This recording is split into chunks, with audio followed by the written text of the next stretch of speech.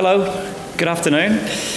So we're in the workshop room, so we'll be doing some collaboration this afternoon.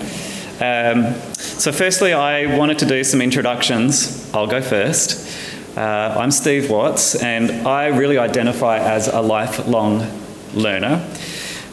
Some of the photos express some of my interests outside of my professional work.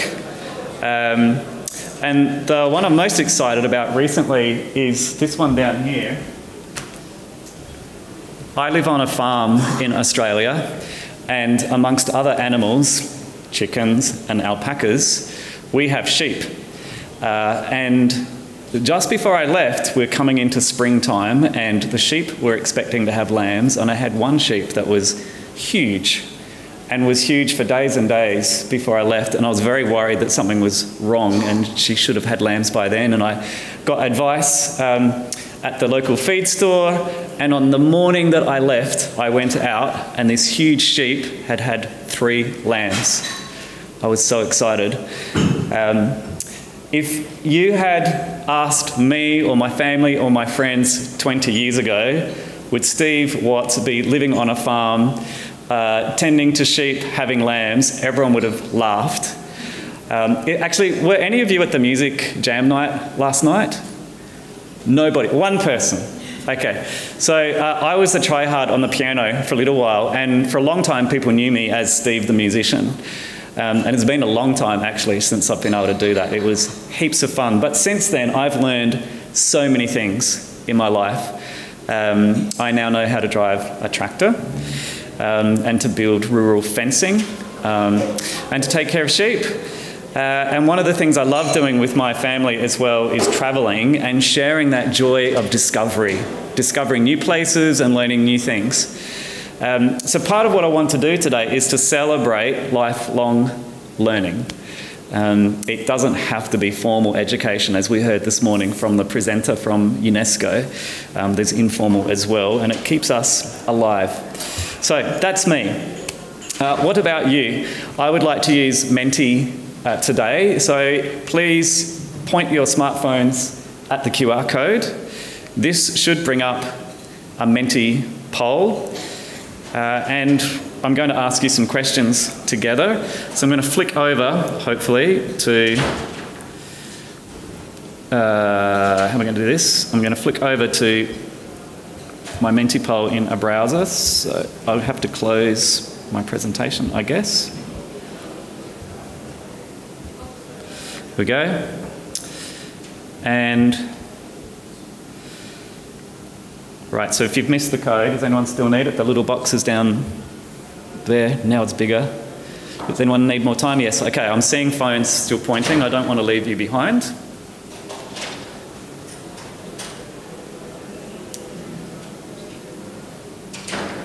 Okay?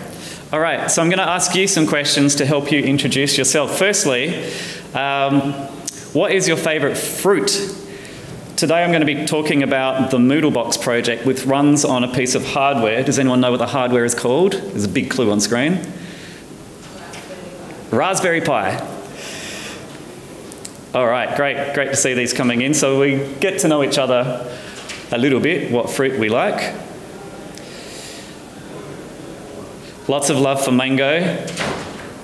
So we also have fruit on our farm. We grow cherries for the birds at the moment. They're the only ones that eat the cherries.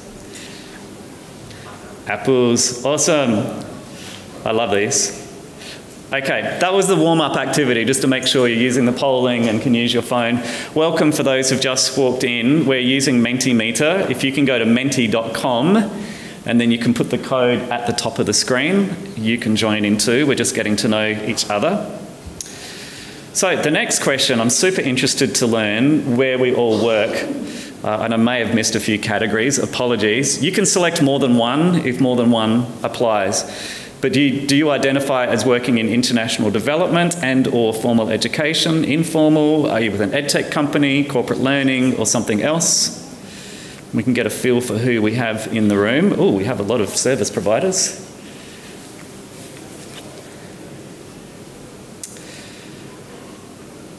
feel like we should have a stream at these international moots for international development people to meet each other, because I don't know who you are. I think I might have met one down there. So there's 9 people in the room working in international development. That's exciting.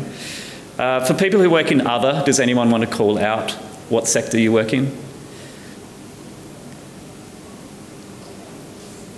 You don't wish to be identified. That's okay. This is Europe. We keep our data private, I understand. So I'm going to take a huge risk as a workshop facilitator and actually ask you why you're here. And I'm willing to tailor the session, at least the emphasis, a little. So some of you might be here because you're interested in learning the basics about how we can service learners who have no internet and the basics of learning offline and Moodlebox. Some of you are here because you just are curious and want to try it out. Some of you might have gone a bit further and actually want to get a sense of what works and what doesn't work. I'm going to tell you a lot of things that don't work today. Or some of you might be wanting to find others who use Moodlebox. All right, so everyone's got the hang of this, going great. A couple more votes coming in. So this is perfect for me. Well done, everybody, because we will start at the beginning and we'll learn the basics of Moodlebox. There will be an opportunity for at least 7 of you to try hands-on. That's fine. And we will get to learning lessons of success and failure with Moodlebox. So only 3 of you want to find out from others. Okay, this is a workshop. We're meant to learn from each other, but maybe we won't spend quite so much time on that. Okay, I'm going to come back to the PowerPoint deck. I've probably broken it by stopping presenting. So do I click present live again? This one? On the right. Resume. Resume session. Very good. Thank you. Okay, so for those of you who'd like to learn the basics of Moodlebox, I'm going to give you a quick intro. Yes. Then I'm going to talk about a project that a couple of us in this room have been involved in Kenya. And I will show what we built and what we worked with in Kenya. And I'll talk a bit about some of the customizations that we made to the box to overcome some of the limitations. And then we'll see how we're going for time, but we'll have an opportunity for small group discussion. And if we're still hungry for more content, there's another project in Cambodia that I can talk about. But I'd like to think that you'll go away from this session with a basic understanding of the Moodlebox project and the potential of offline learning, but also that you will have seen and potentially experienced the way that works, and we'll have an opportunity to learn from each other and consolidate those learnings. So when you leave the room today, hopefully you will be informed, and if you are going to run projects using the Moodlebox code on Raspberry Pi, then you can learn some lessons that we've learned over the last 2 years the hard way, and maybe you won't make the same mistakes and you'll be even more successful in the spirit of open source. So I want to start off with a question. Why? Why do we need to think about supporting offline? And if there's 9 of you in the room that come from a development background, you will already have a sense. This is a 3-minute video that introduces the work that we do at Inclusive Education and really sets the scene for contexts where we might need to support learning in what we like to call low-tech or low-resource settings.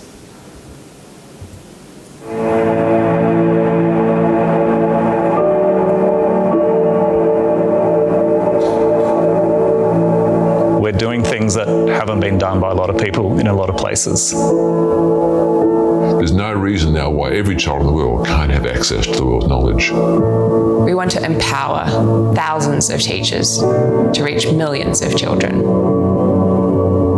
We believe every child has the right to learn anywhere. But right now, 450 million children are not learning. We want to to put technology in places that's going to mean that a child can learn.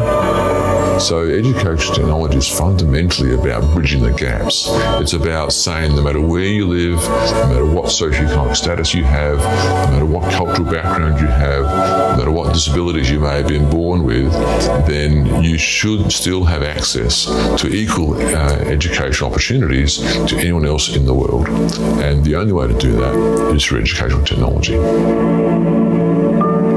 When we think about the right to education, it means the child has a right to a school, a teacher, but there are so many things that can get in the way of that, from COVID, climate events, and conflict, to cultural and religious beliefs, economic pressure on families, and enormous class sizes. There are many factors that can stand in the way of access to quality education, but we know technology can help with so many of these.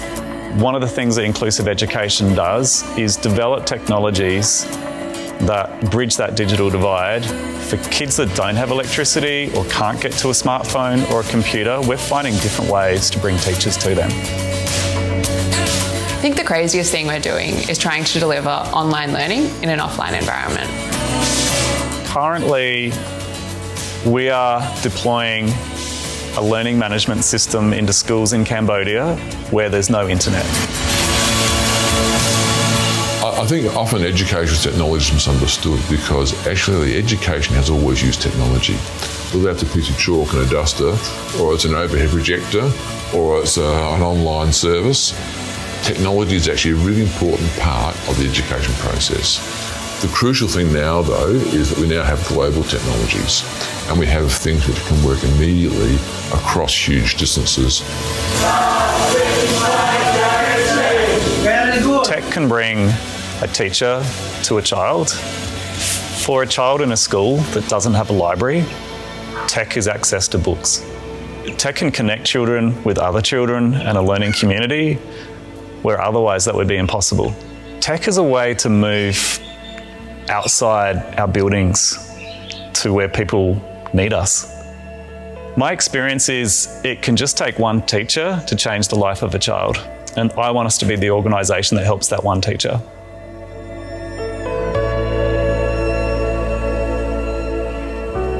So that's the work that we're passionate about, and in particular we get excited about capacity building, helping people learn to use these tools effectively, and about digital inclusion, which in our space is really challenging. I'm going to keep clicking this, hopefully it goes. It's really challenging because we found, and perhaps you have too, that when you're designing a project in international development, that inclusion is, near the top of the list if we're starting to think about use of technology. And so you may have a context where 80% of your learners or trainers or teachers or beneficiaries have access to internet, but 20% don't. And you're probably going to get told by a program designer, well then, no internet, because the 20% will miss out, and that's not fair. So I would like to think that for those 80%, access to the internet, it is pretty much it's a digital right these days. And we want to make sure that we don't artificially create a digital divide in our programming. On the other hand, we need to figure out how we can be inclusive from a digital point of view, digitally inclusive. So we want to provide a bigger diversity of technologies. In the video talked about a blackboard being a technology, an overhead projector is a technology, a book is a technology, and Moodle is a technology. These are all learning technologies. We want to make sure that people have access to education in the best way possible, regardless of their setting. So, if you haven't seen it, this is a screenshot from the Moodlebox website. So it's moodlebox.net. The URL is down the bottom. This is an open source project. Is anyone involved in this project? I should check. Awesome. Being open source, there's a sponsor, but there are contributors, and anybody can download this code and have a go at running it yourself, which is what we did.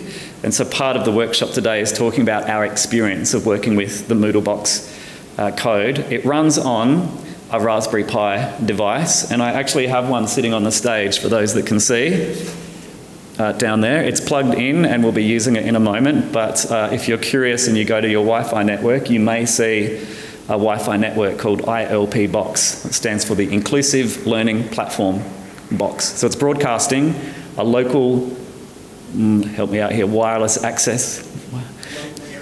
Thank you, local area network right now. And there's nothing being broadcast other than what's on the box. Well, there's nothing that can be accessed other than what's on the box. So the purpose really of this project is to make Moodle work offline on a device which is small and mobile and will offer its own Wi-Fi access point. So that solves the problem for learners that may not have access to internet, but we want to provide opportunities for them to use e-learning. There's some other problems though that we may have present in our projects, for example electricity or a digital device, and I'll come to that in a moment. Okay, so what we've built we call the Inclusive Moodlebox, and a lot of times we've seen this used to support continuity of education or training. And as you saw in the video, there are lots of reasons why our programming gets disrupted. We work in Tonga, and every year they have cyclone season, and pretty much every year cyclones will destroy or disrupt, damage some of their schools, and they have to shut down. It's a predictable disruption to their education continuity. There are other contexts that might be related to conflict, migration, pandemics. Let's not mention that. There are a number of reasons why our programming or formal education programming might be disrupted. And so one of the things we've been thinking about, I think, as a community is how can we make our e-learning and our education more resilient to those kind of disruptions. So the idea of the ILP box is to provide another option, another way that we can reach learners and make our e-learning available for them. So let's talk about Kenya. We were really fortunate to be able to collaborate with Save the Children, who are an INGO. I think they're the world's largest child-facing INGO, and they're a shareholder in our social enterprise, Inclusive Education. And we teamed with Sesame Street, who are a brilliant organisation, and together with a partner in Kenya called EduTab, and Maxwell is here today from EduTab somewhere at the back of the room. We designed a project called Watch, Play, Learn, designed to bring opportunities for some basic education into the Dadaab refugee camp in Kenya. Just quickly, so the project was running from mid last year to mid this year. It's just wrapped up.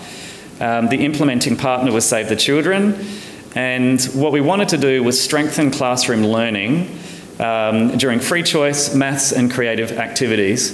So we wanted to reach 320 early childhood development learners and work with a whole bunch of facilitators as well. And so we ran 2 classrooms and 2 schools each to estimated reach of 80 students per classroom. You might ask, 80 students per classroom? If you haven't worked in international development, yes, that's not uncommon.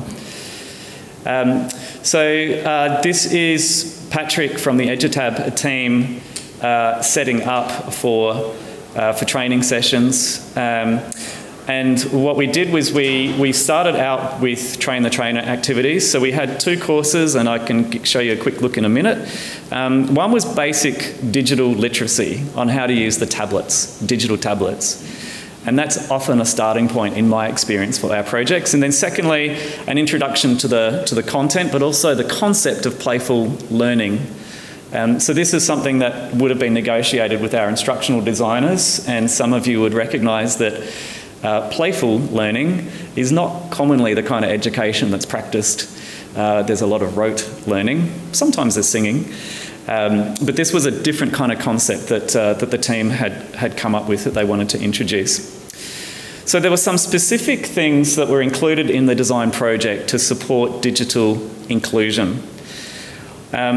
One was the way that we thought about the content. So rather than lots and lots of words, we're working with video and audio. So we're not assuming a level of literacy among the children here, bearing in mind that some of this content was about emotional well-being and development. So the point was perhaps not necessarily to learn to read and write. It was recognising children in a vulnerable situation and wanting to achieve some particular program objectives there. The second thing we did was recognise, okay, there's a lot of children in a classroom and these little boxes have limitations to how many can connect, like serious limitations. And of course, no project can fund, unlimited resources. So the team came up with a model where they would share tablets, digital tablets, so children worked in groups. The third thing that we really focused on was capacity building of teachers and trainers. And in that way, we have people working with the children who speak their language and understand them and know them, and I think are more likely to provide positive learning experiences. And then finally, all of the video content from Sesame Street was revoiced, voiced over. Okay, so that's some of the things that we designed, and then obviously, and probably the thing I didn't put on the list, was we used the Moodlebox project to deliver all of this through an offline box. So for those of you who are interested in more of the technology side of things, so the box is a server. We made some changes to it because we were aware that there were some limitations to the Raspberry Pi boxes. So we beefed up the storage significantly. We're working with video. There was a lot of content to fit on this box. And by the way, you can imagine how expensive it would be for someone to consume all of that video over the internet. So this is also a great benefit of working offline. So the box broadcasts its own Wi-Fi network. So most of you, I'll be interested to know how many actually, should be able to see it from the box. And learners access the content through a tablet running the Moodle mobile app. So we just use Moodle, and the videos were developed in a range of formats, and there's some PDFs and some games. But one of the great things about the Moodle app is it is fairly resilient to internet dropouts. In fact, there's a lot of content on the app that will work without internet. So if you can imagine this, a child or a teacher might bring the tablet close to the ILP box and sync, but then go away with the tablet, because now it's on there and the Moodle app will remember, cache the course, and then other people can come to the box, almost like coming to the well to get water or something like that, digital well. So that's the way that the project used the box as a broadcast resource, but we didn't intend for everybody to be connected to it all the time. It's a really fantastic approach, and if you haven't considered that in your projects, worth testing and trialling, because the Moodle mobile app is a brilliant bit of kit. Okay, now the bit that I have heart palpitations about, and you all enjoy, the live demo. So we're going to, is that okay? You do it. I don't want to break your setup. Okay, and how are we going to do this?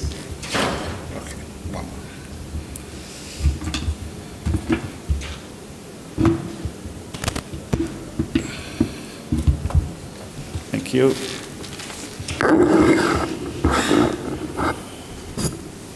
Is everyone feeling confident? You shouldn't be.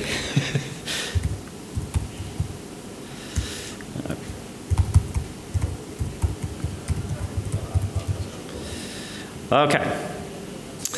So if you want to follow along, you can, but I'll get specific now. I will warn you that this little Raspberry Pi box can only support a certain number of concurrent users, and it does kind of depend on what you're doing to it, how much traffic you're trying to put through it. But if you would like to try following along, and you can see the network ILP box 1, go ahead and try and connect to it. Maxwell, am I making a terrible mistake here? Do you think we can connect a bunch of people? Okay. Not more than 5 or 6. Yeah. And it does depend what we're doing. So if you would just like to connect to the box to see it, well, that will be interesting. Maybe we can crash it and we will have learned something as a group. But these things do have limitations, and it's one of the reasons why we made a change to the hardware that we're working with. Okay. So yes, so you will want a password. That's right. So the password is capital I, capital L, capital P, ILP, Inclusive Learning Platform. Little letters, BOX, box, 001. And it does take a little while to resolve the network connection. How many people have got in the room? More than 10.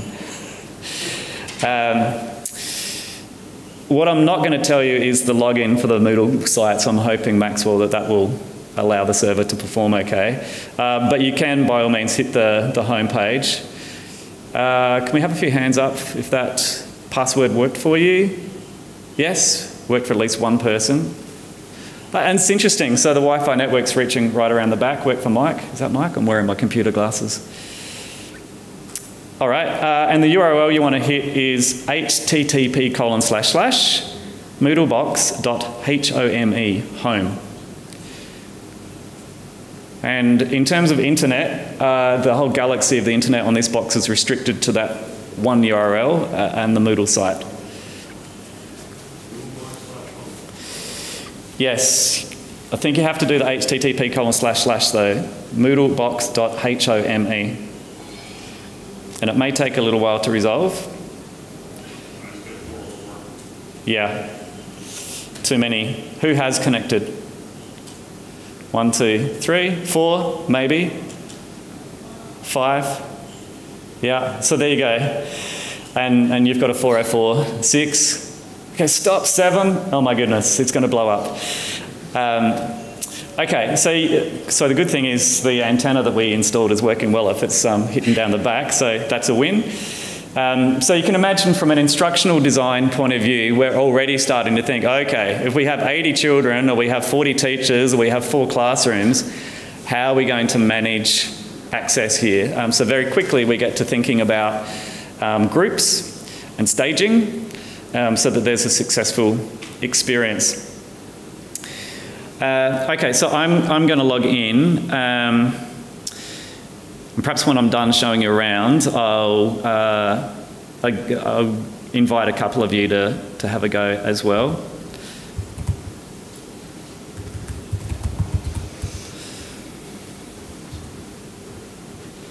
Nope, thanks.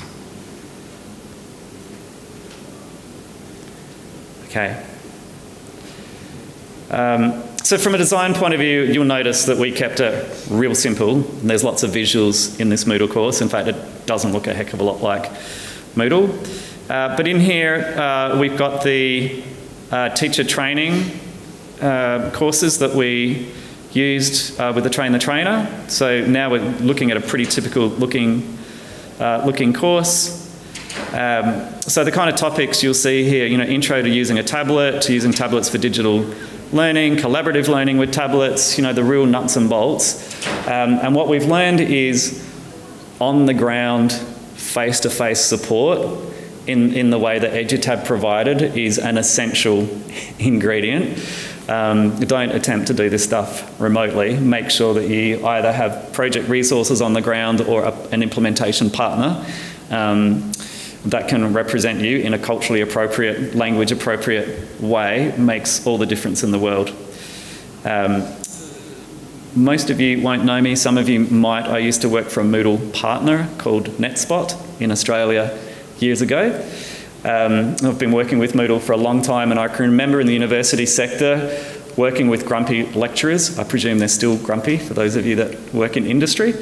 You usually had sort of 1 or 2 minutes of patience with them to try something new with technology before they go, this just doesn't work, I give up. And then, then you have to convince them to come back. So that immediate face-to-face support is crucial. Okay, so there's no need really for me to walk you through the courses other than to say we used the Moodlebox for teacher training, and there's course content there. Slightly more interestingly, if we go to the social and emotional learning videos, bad news, Cookie Monster is frustrated. And you don't have audio, but that's okay because...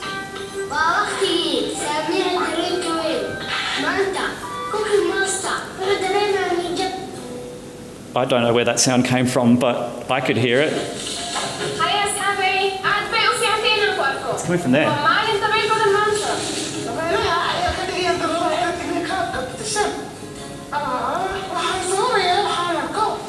So, I can actually spot an issue here. I don't know if you've spotted it. That's definitely not English. Let's try it in Somali.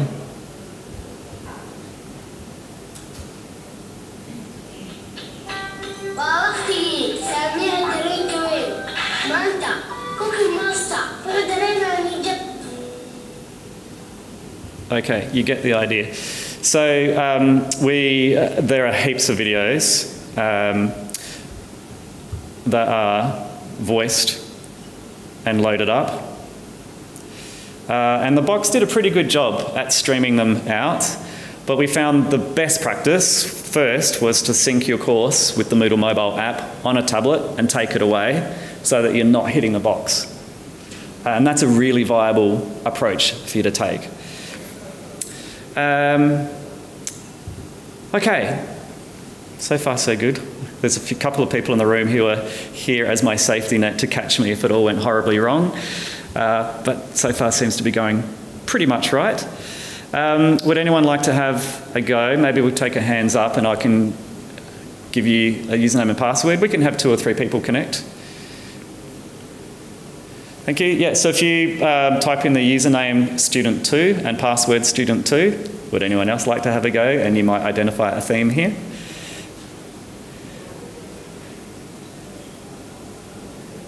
Yes, okay, so if you use student3, and student4, and we'll stop there, you should be able to log in and maybe just show other people on your table. So again, just to confirm, you are not on the internet, you're on a closed box. While that's happening, would anyone like to suggest some other reasons why development actors might like this approach when it comes to children's learning? Or is that too obvious a question? I don't think it is.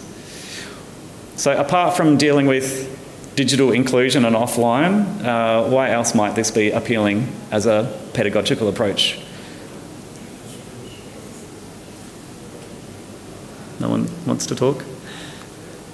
Okay, some of you are thinking but not saying, I'm certain. So in terms of child safeguarding, this is great because they're not on the open internet. I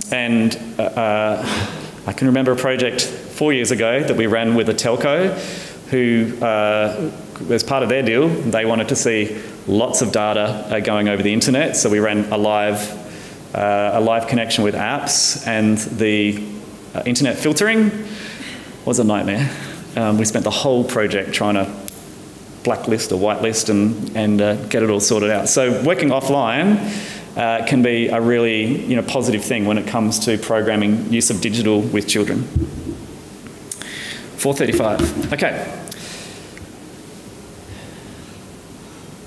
Everyone logged in? Okay? Yeah, cool. Okay. All right, I'm going to go back to the slides and then we'll have some discussion. Thank you.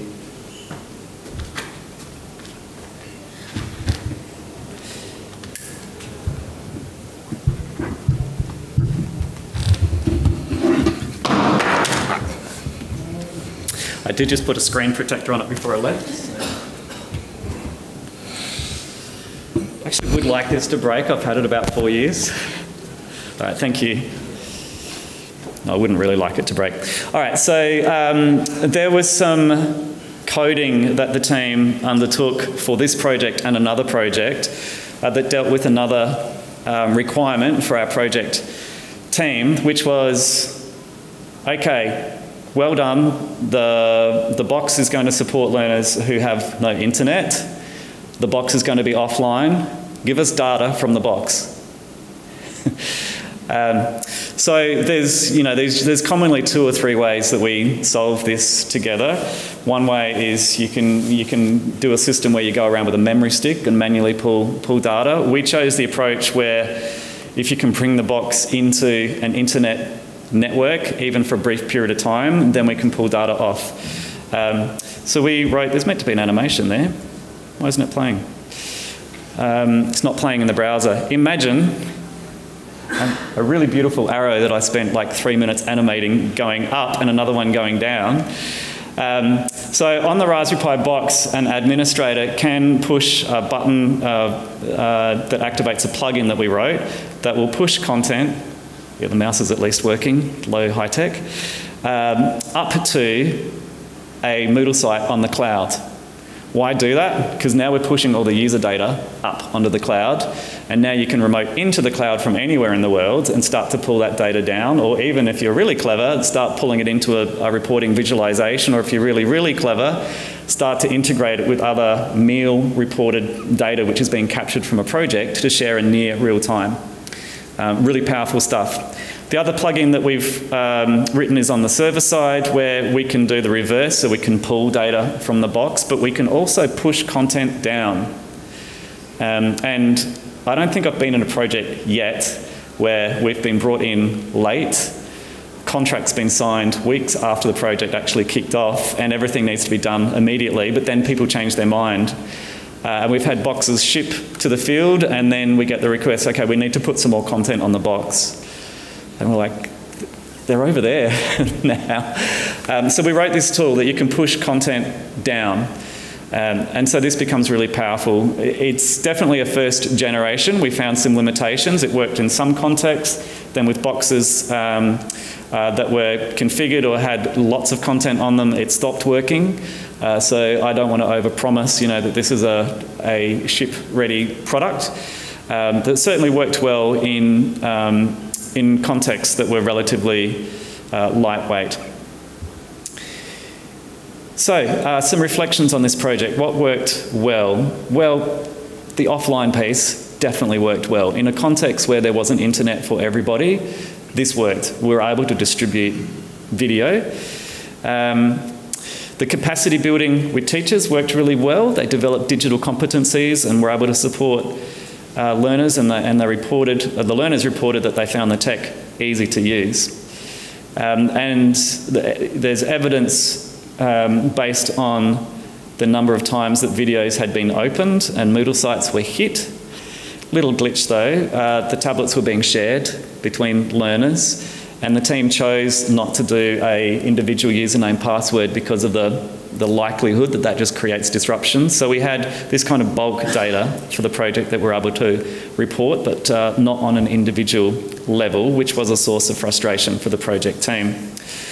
So challenges and lessons that we learned. One was, when you have 40 digital devices all playing a video from Cookie Monster, that's a lot of Cookie Monsters, and it gets noisy. So next time, either deploy headphones as well, or what the team ended up doing was more of a rotational use of the data. One of the boxes broke. Technology breaks. Fortunately, we had the EduTab team on site and they were able to replace the box, but that happens. Expect it, so I would design with some redundancy, I would suggest. And there were really high expectations from the project team around the data that we would pull. And in retrospect, probably, no, I don't know how to put it other than we knew up front what the issues were, and I think by the end of it, everybody else did too. And we may have been able to do things differently next time, but data is really important when you're working in international development. So this is a piece that requires, I think, further attention and investment from a few of us. There's some of the lessons that we learned, and I guess the other thing, honestly, was that we were a little disappointed that although we beefed up a number of components in the Raspberry Pi devices, that practically really, only you could comfortably say 5 to maybe 10 users at a time connect. We were kind of hoping for more like 30. And I've certainly seen devices with beefier components, then you get a trade-off. They need more power, they're more expensive. So I think as an industry, we're still yet to kind of find that sweet spot, on price and power consumption. We used power banks to power the devices, which was a fairly sustainable way to go. Okay, let's go back to Menti, and we'll do some more kind of workshop components here. Oh, that was another question I could have asked earlier. We'll skip that one. So what I'd like to invite you to do at your tables, and if you're not at a table with other people, join one. Have a quick chat, what you think Moodlebox is great for from your perspective. And then at least one of you or two of you scribe and enter into Menti, and we can look at those results together. So yeah, we've got a few minutes. So take 2 or 3 minutes to chat amongst yourselves at your table if you dare, or at least a partner, someone next to you. Be friendly. We learn from each other. It's an open source community. And then at least one of you scribe. If you've not yet got access to Menti, just go to menti.com and use the code at the top of the screen. I'll give you a couple of minutes. So this is great. And I'm seeing some of the themes that I've touched on, like the need for local support, included here. We've talked about low cost, security, which is good to acknowledge, I think. And yeah, it is great for schools with no internet access. It's pretty exciting, to be in a community where the school may have no windows, might have a dirt floor, the only technology is a blackboard, but we can bring kind of sustainable technology in that's powered by the sun, for example, and we can bring a rich set of learning resources, particularly where there's no library. It's just heartbreaking when you see contexts where there's just no books. We can bring all these rich resources, which is just wonderful. Okay. Refugee camps, yes, that's a good context. No cable infrastructure. Isn't it brilliant that oftentimes in international development, we can just leapfrog a bunch of stuff that in, I guess, high-income countries we relied on, like electricity lines for electricity or Ethernet cables for internet. We don't need that stuff. Wonderful. Okay, next question.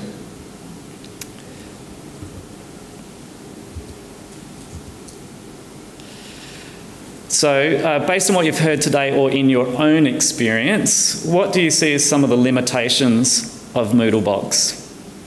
What have you learned not to expect from a Raspberry Pi device?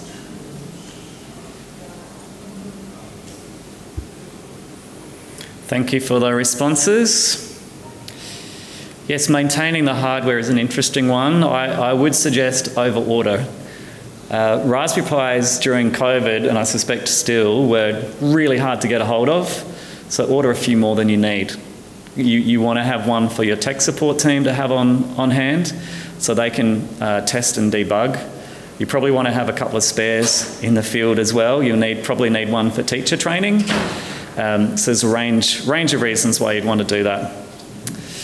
So yeah, the no data on individual progress, you can, it's just people need to log in. So you'd need to solve that problem for your project. And just with the number of children that we were working with, the team decided not to issue every child a username and a password. We could have, and then we would have had that data. I've seen some projects where actually what we're interested in is gender or by age. In which case you can have, tablets for boys or girls, or you just have a simple thing where you select I'm a boy or a girl. So some identifying information. So that is possible, it's solvable, it's really down to the project design. So you need to weigh up the digital capability that the people you're working with have to log in and log out.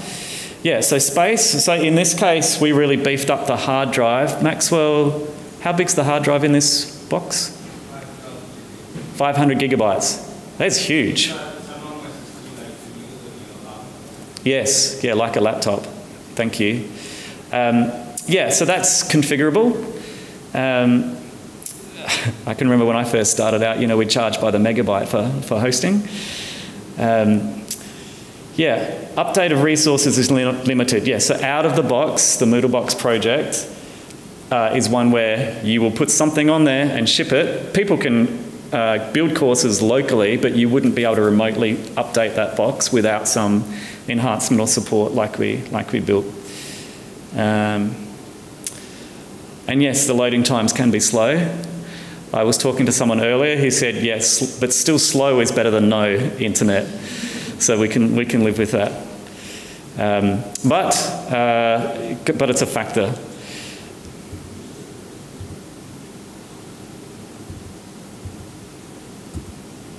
I'm pushing buttons to advance the slide. Oh, there we go. Okay, so what ideas do you have? We've shared some of the things that we've done to make Moodlebox more functional.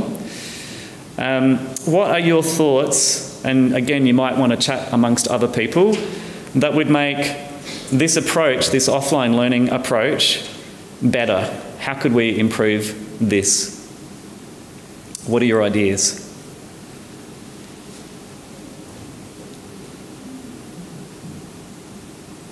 And just for amusement, I don't know why, but I decided to put an animation of an alpaca, reminding me of home. It actually looks more like a llama, and there is a difference. Really? Well, they look different in Australia, but yes. Yeah, and the llamas have the bigger, yeah, like this, yeah. I mean, it's hard to tell, it's an illustration. Yeah. No ideas yet. Maybe I need to give you some prompters. So if we wanted to have more people connected to it, that's one problem to solve, how you might do that. If you wanted to pull more data on an individual, how you might design for that. The issue is Mentimeter. It's not open. Thank you. Just mark the time. We're 51 minutes into the session and something finally has gone wrong. That's not too bad. I'm pretty happy with that. All I can really think to do is rerun it or check the settings. So, no, I've never seen this before. I thought I'd pay for this, but maybe I don't. Maybe I've run out of free questions. Well, this is good. We have to talk to each other now. Who has an idea of how this could be improved? Thank you. We have a microphone? Sorry, just a minute. I can't hear you, so perhaps others can't as well. We'll run a microphone out to you.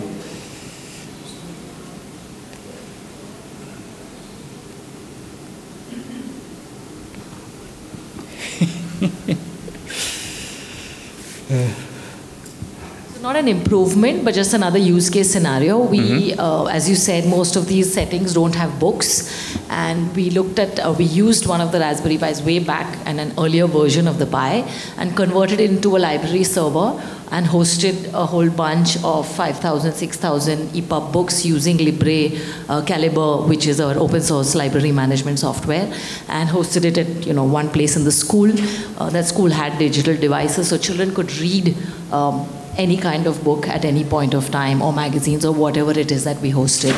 So that was one use, and it worked brilliantly because books are not, a huge burden. And that was one. Another scenario I'd just like to present that what we've used. These are in hybrid locations where there is some amount of internet. So we customized Debian and branded it, the organization's called Tamarind Tree, so we branded it as Treebian. Yeah. And we put a suite of open source resources like JCompre, TuxMath, TuxPaint, JFractions, K-Geography from the KDE environment. And we installed this in a substance abuse center. So they had a set, so when, when they would log into the Raspberry Pi, they had a set of offline, ready-to-use OERs. And they also had internet. So at particular times in the day, they could use the Moodle LMS. The people running the show were given the micro SD card reader. So in case something goes wrong with the OS and you don't know what to do, you just take it out and throw it, send it back to us, and you just install it again. So a couple of points is, I think there are a lot of technological solutions. The main challenges in the uptake of either an SBC in a rural setting or Moodle in a box is the mindset of the people running the show. Yeah. That's one. And second is the consistent use of the program. So if implementing partners like them withdraw, then the teachers or the setup there stops using that setup. So there's a lot more cultural, training and that kind of thing. Technological solutions have existed even 10 years ago. But the uptake and then the perseverance that if something doesn't work, what do we do? How do we do that? If there is no motivated implementing partner or no motivated audience, that's one. The second thing we found is that if you are delivering directly to children through the SBC or through Moodle in a box, the results are far higher than when you are putting a lot of effort training teachers. Right. Whereas if you have content, the child will say, I want to access that content tomorrow morning. I need to see that video again. I want to do that quiz again. Yeah. So working with the beneficiary directly over the intermediary, which is a teacher who's more hesitant, very inhibited, doesn't want to make the effort, has worked more successfully than going top down. Yes. Then children demand it, and then the institution, sort of has to provide it. And it becomes a resource. So we're really happy to hear, and I would like to share some of our experiences later on. But we've been doing a lot of work with Raspberry Pi. Yeah, awesome. Thanks for your contribution. I'm glad you spoke up because we are a community. And one of the things I wanted to say is, for those of you who have tried working with Raspberry Pis or you're working in the development sector, I'd love to meet you. So that we can learn from each other or commiserate when things go wrong. I live and work out of Australia, which feels like a long way from here sometimes. And so these connections are particularly valuable from my perspective. And there's a few familiar faces in the room that I've met already, and I'm glad to have met you.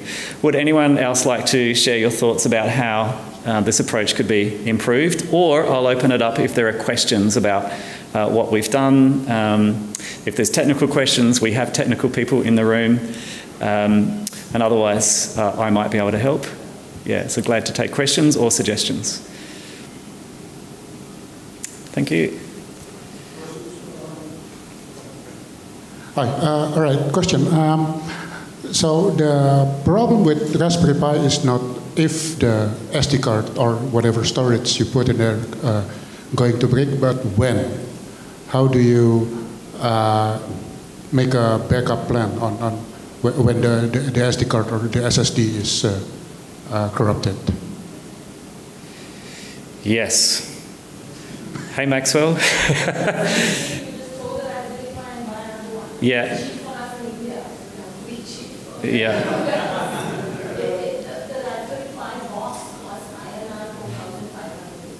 Yeah.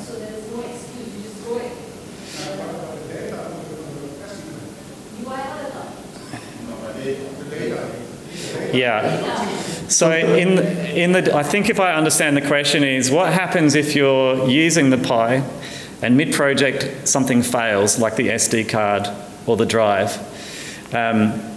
So I guess the question is, how could we mitigate that risk? So we chose to write the code that would allow the course sync function. So we had a copy of that data online once it was synced. So it was like taking us back 20 years, right? Remember we used to back up servers and we used to do monthly backups and weekly backups, and it's like that. You're just encoding that in your project. So that's one approach you can take. So another thing we did was build it so that we could clone the Pis. So we could clone a new Pi and send it out. We wouldn't have the user data, but we would have all the course content and information set up without the expense of having to have all those devices sitting on the shelf. So that is another approach you can take. Oh, we've got 2 minutes. All right, last quick question. And when we can chat more afterwards, I'd encourage you to seek out Maxwell, who has experience with SD cards and corrupting, and I think that's why we went with the solid state. Yep. Any other questions? Okay. Then I'm going to wrap up. I just wanted to let you know what else we're working on. So it's been really exciting and terrifying and humbling to have the opportunity to work on actually 2 projects. We've also worked in Cambodia, and I didn't talk about that project today, where we've been using the Raspberry Pi. Meanwhile, our team has been working on ways to make Moodle more digitally inclusive from a SaaS point of view. So we've written a way to register with a mobile phone number, knowing that a lot of our projects have users that don't have an email address. We're also supporting EPUB files so that Moodle can be used as an e-reader, so that's in the browser, and that opens up more possibilities. And we've integrated the Twilio text messaging system with Moodle forums. And so now we're giving some of our instructional designers, like Lauren, the challenge of, hey, how would you design for learners, some of whom have a smartphone and others might be in a community with a handphone and receive SMSs? Can you be more digitally inclusive that way? And finally, we're simplifying Moodle by basically turning stuff off, which we're excited about as well. So thank you for participating, and I look forward to meeting some of you after and this evening and hanging out. I hope it was a session that met the expectations that we set at the start to learn some basics about Moodle and see what worked and what didn't. And hopefully you met someone interesting, or you're about to in the session as well. Wish you a great conference and look forward to partying on tonight. Thanks, everyone.